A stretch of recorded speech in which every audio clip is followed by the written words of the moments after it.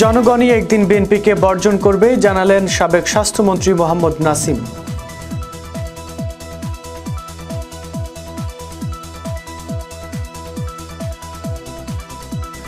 শ্রম আইন মানছে না গ্রামীণ ব্যাংক, ৩,০০০ কর্মচারীর অবস্থান কর্মসূচি।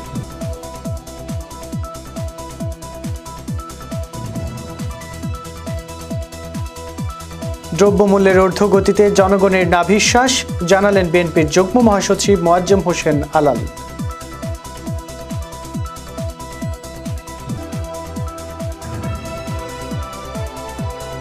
এবং ট্রেনের ভাড়া এখনই বাড়ছে না জানালেন রেলমন্ত্রী।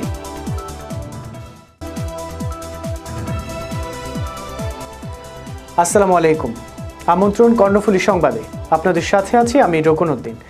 দর্শক, এতক্ষণ শুনছিলেন সাইমা প্রপার্টিজ প্রাইভেট লিমিটেড সংবাদ শিরোনাম। এবার জানাবো পুরো খবর।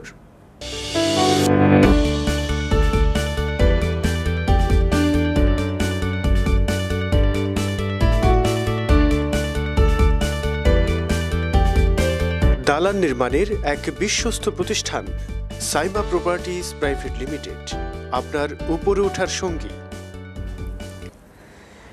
নির্বাচন বর্জনের রাজনীতি থেকে বেরিয়ে আসতে না পারলে বিএনপির অস্তিত্ব বিলীন হয়ে যাবে বলে মন্তব্য করেছেন ১৪ দলের মুখপাত্র মোহাম্মদ নাসিম। সকালে রাজধানীর ডিপ্লোমা ইঞ্জিনিয়ার্স ইনস্টিটিউশনে বঙ্গবন্ধুর জন্মবার্ষিকী উপলক্ষে এক আলোচনা সভায় এই মন্তব্য করেন তিনি। এ সময় তিনি বলেন, বিএনপির বর্তমান পরিস্থিতির জন্য তারা নিজেরাই দায়ী। নির্বাচন বর্জন করবেন, যাতে সংসদ নির্বাচন বর্জন করবেন, উপজেলা বর্জন করবেন, সংসদও বর্জন করবেন। এই বর্জন করতে করতে এমন অবস্থা হয়ে গেছে, জনগণ ইনশাআল্লাহ একদিন আপনি চূড়ান্তভাবে বর্জন করবে, আপনাদেরকে রাজনীতি বর্জন করবে মনে রাখবেন। সংসদে যোগদান করে ৮ জন হলেও কথা বলেন। বিরোধী দলবিহীন বাংলাদেশ হবে আমরা কেউ চাই না। ট্রেনের ভাড়া এখনই বাড়ানোর কোনো পরিকল্পনা নেই বলে জানিয়েছেন রেলমন্ত্রী নুরুল ইসলাম সুজন। সোমবার দুপুরে সচিবালয়ে এক চুক্তি স্বাক্ষর অনুষ্ঠানে রেলমন্ত্রী একথা জানিয়েছেন। মন্ত্রী বলেন, ভবিষ্যতে যাত্রীদের সুযোগ সুবিধা বৃদ্ধি সাপেক্ষে ভাড়া বাড়ানোর ব্যাপারে সিদ্ধান্ত নেওয়া হবে। পার্শ্ববর্তী দেশে রেলের সুযোগ সুবিধা দেখে কমিটির সুপারিশের ভিত্তিতে প্রয়োজনে ভাড়া বাড়ানোর বিষয় বিবেচনা করা হবে। দ্রব্যমূল্যের ঊর্ধ্বগতিতে জনগণের নাভিশ্বাস, তাই গ্যাসের মূল্য না বাড়ানোর আহ্বান জানিয়েছেন বিএনপির যুগ্ম মহাসচিব মোয়াজ্জেম হোসেন আলাল। দুপুরে প্রেস ক্লাবের সামনে জাতীয়তাবাদী মুক্তিযোদ্ধা দল আয়োজিত মানববন্ধনে বিএনপির এই নেতা বলেন, অন্যায়ভাবে বিএনপি চেয়ারপারসনকে জেলে রাখা হয়েছে। অসুস্থ খালেদা জিয়াকে দ্রুত মুক্তি দেওয়ার আহ্বান জানান তিনি। সারা দেশে নেতাকর্মীদের উপর হামলা মামলা অব্যাহত আছে অভিযোগ করে গুম খুন বন্ধের আহ্বান জানান মোয়াজ্জেম হোসেন আলাল। শুধুমাত্র তিতাস গ্যাস কর্তৃপক্ষের কাছে এনবিআর এর পাওনা রয়েছে ২০,০০০ কোটি টাকা। অন্যান্য গ্যাস বিতরণ কোম্পানিগুলোর কাছেও হাজার হাজার কোটি টাকা সরকারের রাজস্ব পাওনা রয়েছে। সেই টাকা আদায় না করে প্রান্তিক জনগোষ্ঠীর উপরে মূল্য বাড়িয়ে দিয়ে দফায় দফায় কেন গ্যাসের মূল্য বৃদ্ধি করা হবে, কেন বিদ্যুতের মূল্য বৃদ্ধি করা হবে? ফুটপাতেই তাদের ঘর সংসার, চোখে মুখে নেই কোনো দুশ্চিন্তার ভাঁজ। তবে কথায় স্পষ্ট ফুটে উঠেছে অসহায়ত্বের ছাপ। দেশে গিয়েছে অনেক দূর, কিন্তু রাজধানীর ফুটপাতে থাকা এসব ঘরহীন মানুষদের ভাগ্যের কি কোনো পরিবর্তন হয়েছে? দর্শক, ছিন্নমূল মানুষদের নিয়ে সাইফুর রহমান রুবেলের ধারাবাহিক প্রতিবেদনের আজ দেখুন দ্বিতীয় পর্ব।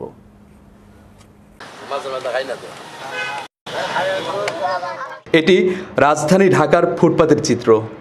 নদী ভাঙন, বন্যাসহ নানা রকম প্রাকৃতিক বিপর্যয়ের পাশাপাশি পরিবারের ভাঙন কিংবা নিজ এলাকায় অপরাধে জড়িয়ে তারা পালিয়ে এসেছে এখানে। আমার একদিন আব্বু মারছে, তা আমি কি করছি, আমি কইছি কি আব্বু আমার মারতেছো কেন? আমার টাকা দে। আমার আব্বু নেশা করতো, টাকা দে। মানে মারতেছে, আমার বাবু হয়েছে ভাই, কারণ মারতেছে কাঁচা শরীর, মানে মারতেছে। আমি আইসি ওরা আমার টাকা দে, মেয়া টাকা দে। আমি টাকা পাবো কই? ওই ভিক্ষা করে লাগবে। আমি ভিক্ষা করতে আইসি, পরে আমার কত ডেন্ডি করলে। আমার সৎভাবে খালি গাইলে মারে, এর লেগে দেখতে না পারে আয়া পড়ছি কষ্ট লেখা। ভালো লাগে না, না থেকে উপায় নেই। আমার কর্মীদের নাই, আমার কেউ নাই। আমি কোনো এখন নিজে অসুস্থ, আমি পারি না কাজ করতে, এই জন্য আমি এনে থাকি। শহরে পাড়ি দেয়া এই মানুষগুলো জীবিকা খুঁজে পাওয়া এলাকার পথেই আশ্রয় নেয়। অনেকে আবার চুরি, ছিনতাই, মাদকাসক্তি সহ নানা রকম অপরাধে জড়িয়ে পড়ে। বাবা মা থাকে আপনার দেশে, দেশ মমি সিং। তুমি এখানে কিভাবে আসছো? এখানে ট্রেনে করে আইছি। 40-45 বছরেরও বেশি সময় ধরে রাস্তার ধারে জীবন কাটানো, অনেকের বিয়ে শাদী, সন্তানাদি এবং সন্তানদেরও বিয়ে হয়েছে একই জায়গায়।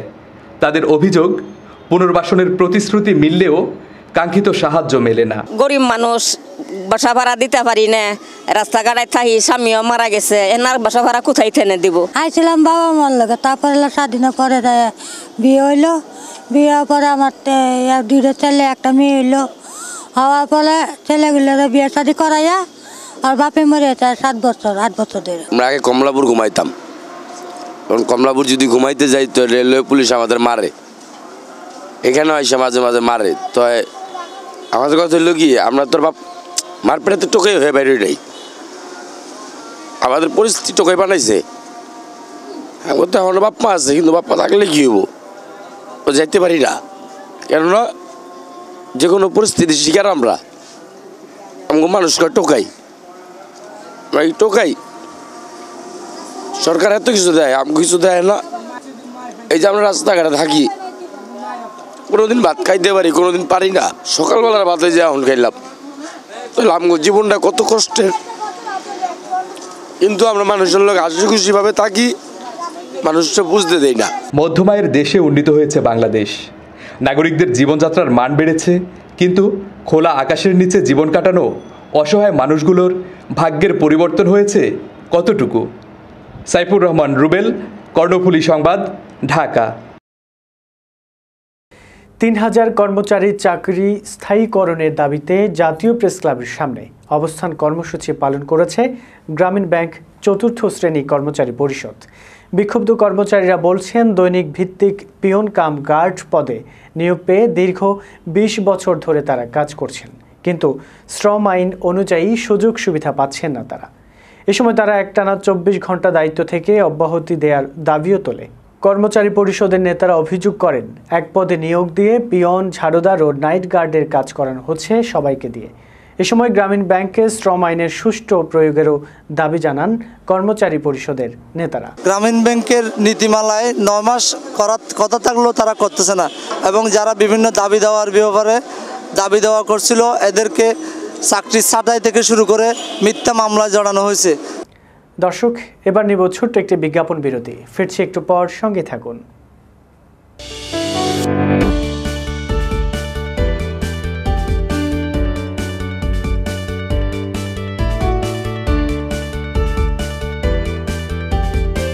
দালান নির্মাণের এক বিশ্বস্ত প্রতিষ্ঠান সাইমা প্রপার্টিজ প্রাইভেট লিমিটেড, আপনার উপরে ওঠার সঙ্গী। দর্শক, বিরতির পর স্বাগত আরও একবার।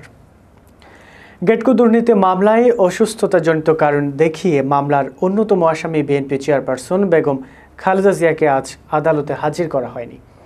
খালেদা জিয়া সহ অপর আসামিদের বিরুদ্ধে অভিযোগ গঠন শুনানির জন্য সোমবারের দিন ধার্য ছিল। খালেদা জিয়াকে হাজির না করে কেরানীগঞ্জ কেন্দ্রীয় কারাগারের সহকারী সার্জন ডক্টর মাহমুদুল হাসান স্বাক্ষরিত একটি কাস্টডি পাঠায় কারা কর্তৃপক্ষ। ওই কাস্টডিতে জানানো হয়েছে, শারীরিক অসুস্থতাজনিত কারণে আজ খালেদা জিয়াকে আদালতে হাজির করা হয়নি। চট্টগ্রামের হালিশহর পোর্ট কানেক্টিং রোড এবং অ্যাক্সেস রোড এলাকার জনসাধারণকে মানবিক বিপর্যয় থেকে রক্ষার জন্য প্রধানমন্ত্রীর হস্তক্ষেপ কামনা করে মানববন্ধন করেছে স্থানীয় জনগণ ও ব্যবসায়ীরা। সকালে পোর্ট কানেক্টিং রোডে এই মানববন্ধন অনুষ্ঠিত হয়। এ সময় এ রোডে চলাচলকারীদের দুর্ভোগের কথা তুলে ধরেন তারা।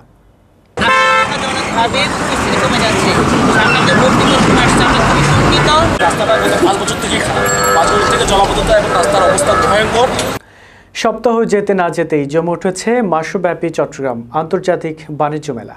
নতুন নতুন ডিজাইন আর বাহারি সব পণ্যের পসরা সাজিয়ে মেলায় অংশ নিয়েছে দেশি বিদেশি প্রায় 4.5 শতাধিক প্রতিষ্ঠান। সংসারের প্রয়োজনীয় পণ্যটি বেছে নেওয়ার পাশাপাশি নিজেকে সেলফি বন্দি করে মেলার সাজসজ্জার সৌন্দর্য উপভোগ করছেন দর্শনার্থীরা। চট্টগ্রাম থেকে হাবিবুল্লাহ ইমনের ক্যামেরায় রিপোর্ট করেছেন আব্দুল কাদের। শুরু থেকে জমে উঠেছে চট্টগ্রামের আন্তর্জাতিক বাণিজ্য মেলা 2019। ছেলেবুড়ো সহ সকল বয়সী মানুষ প্রতিনিয়ত এখন ভিড় করছে মেলায়। থাইল্যান্ড, ভারত, ইরান ও কোরিয়া থেকে উদ্যোক্তারা তাদের পণ্য নিয়ে অংশ নিয়েছে। প্রতিবারের মতো এবারও পার্টনার কান্ট্রি হয়েছে থাইল্যান্ড। মেলায় বিদেশি প্যাভিলিয়নের সাথে দেশি স্টলগুলোর এমন সাজসজ্জায় খুশি দর্শনার্থীরা। গতবারের তুলনায় এবার দেখলাম ডেকোরেশন থেকে শুরু করে সবকিছুই অনেক সুন্দর। মেলায় আমি আসলে এবার ফার্স্ট টাইম আসতাম, ফার্স্ট টাইম এসে ভালোই লাগতেছে। আমি মা আর বাবার সাথে মেলায় এসেছি, মেলায় এসে আমার অনেক ভালো লাগছে। আসলে এই মেলাটার জন্য অপেক্ষা করে থাকি কখন এই মেলাটায় আসবে। নিরাপত্তার বিষয়ে আমার কাছে যথেষ্ট ভালো মনে হয়েছে। পুলিশ প্রশাসন বেশ কঠোর অবস্থানে আছেন। গেটে ঢুকতেই আমি বাম পাশে দেখলাম পুলিশ প্রশাসনের নিজস্ব বুথ রয়েছে। মেলায় প্রথমবারের মতো পুলিশের সেবা পাবেন আগত দর্শনার্থীরা, এমনটি জানালেন Chittagong chamber of commerce and ইন্ডাস্ট্রির এই কর্মকর্তা। ভোক্তাদের কাছে পরিচিত করা এবং এই পণ্যগুলা দেশের বাইরে রপ্তানি করে ফরেন কারেন্সি আর্ন করে আমাদের অর্থনীতিতে একটি উল্লেখযোগ্য অবদান রেখে আসছে এই মেলা। এই মেলার সার্বিক নিরাপত্তার জন্য র্যাব, ডিজিএফ, পুলিশের মাধ্যমে এটা পর্যবেক্ষণ করা হচ্ছে নিরাপত্তার বিষয়। প্রতিদিন সকাল 10টা থেকে রাত 10টা পর্যন্ত চলবে মেলা। তবে এবারের প্রবেশ মূল্য 10 থেকে বেড়ে 12 টাকা নির্ধারণ করা হয়েছে। দিন যতই গড়াবে মেলায় দর্শনার্থীর সমাগমও আরও বাড়বে, এমনটি আশা আয়োজকদের। আব্দুল কাদের, কর্ণফুলী সংবাদ, চট্টগ্রাম। নিউজিল্যান্ডের মসজিদে হামলায় নিহতদের মরদেহ হস্তান্তর এখনও শুরু হয়নি। আজ হস্তান্তরের কথা থাকলেও ময়নাতদন্তের কারণে বিলম্ব হচ্ছে বলে জানায় কর্তৃপক্ষ। অপেক্ষায় থাকা পরিবারগুলোর মধ্যে এ নিয়ে বাড়ছে অসন্তোষ। বর্বরোচিত হামলার কারণে নিউজিল্যান্ডের অস্ত্র আইন পরিবর্তনে সম্মত হয়েছে মন্ত্রিপরিষদ। প্রধানমন্ত্রীর দাবি, এটাই অস্ত্রের যত্রতত্র ব্যবহার বন্ধে লাগাম টানার মোক্ষম সময়। অস্ট্রেলিয়ার সিনেটর ফ্রেসার এনিংয়ের মাথায় ডিম ফাটিয়ে ইতিমধ্যে হিরো হিসেবে বিবেচিত হচ্ছেন তরুণ উইল কনলি। সবাই যেন তার প্রশংসায় নেমেছে। শুধু মুখে প্রশংসা নয়, একেবারে তার জন্য তহবিল সংগ্রহ শুরু হয়েছে এবং বিস্ময়করভাবে ইতিমধ্যে 20 লাখ টাকার বেশি জমা হয়েছে। কনলিকে হামলা ও তার উদ্দেশ্যে নোংরা কথা বলার জন্য সিনেটর ফ্রেসারের বিরুদ্ধে অভিযোগ দায়ের ও বহিষ্কারের দাবি তুলেছে অস্ট্রেলীয়বাসী।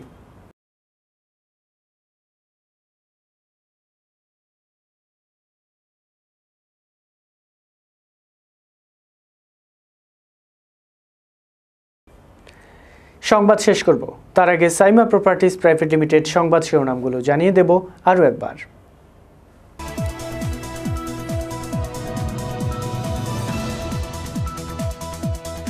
জনগণই একদিন বিএনপিকে বর্জন করবে, জানালেন সাবেক স্বাস্থ্যমন্ত্রী মোহাম্মদ নাসিম।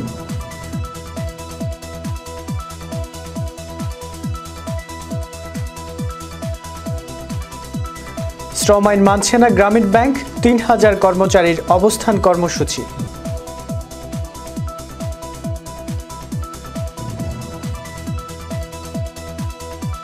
দ্রব্যমূল্যের ঊর্ধ্বগতিতে জনগণের নাভিশ্বাস, জানালেন বিএনপির যুগ্ম মহাসচিব মোয়াজ্জেম হোসেন আলাল।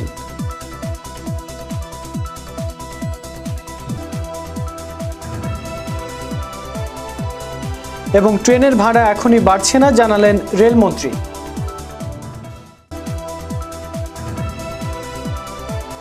দর্শক, এই ছিল এখনকার সংবাদ। সঙ্গে থাকার জন্য ধন্যবাদ।